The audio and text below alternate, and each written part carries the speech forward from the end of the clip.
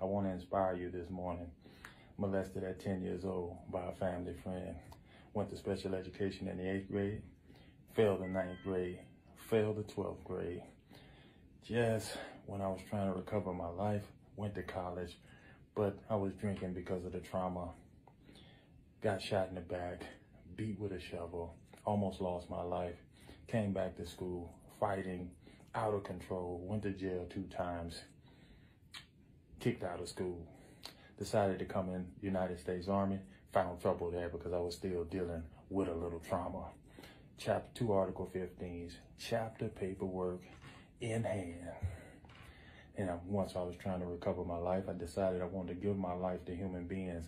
Decided I was going to become an officer. Failed the ASVAB 4 times. I want you to hear me. 5th time, I passed it. But listen here. Most people die at 25, but they're not buried until they're 75. I dedicated myself to education, 25 straight years in school. And there's the results. 1, 2, 3, 4, 5, 6, 7, 8. And I got 1 at home. Most people die at 25, but they're not buried until they're 75. God has a message through me this morning. Don't give up. Be who you're supposed to be. Dedicate your life to all that is good, and he will reward you with what you strive for. Faith without works is dead. Mere belief counts for nothing, and let's carry it in practice.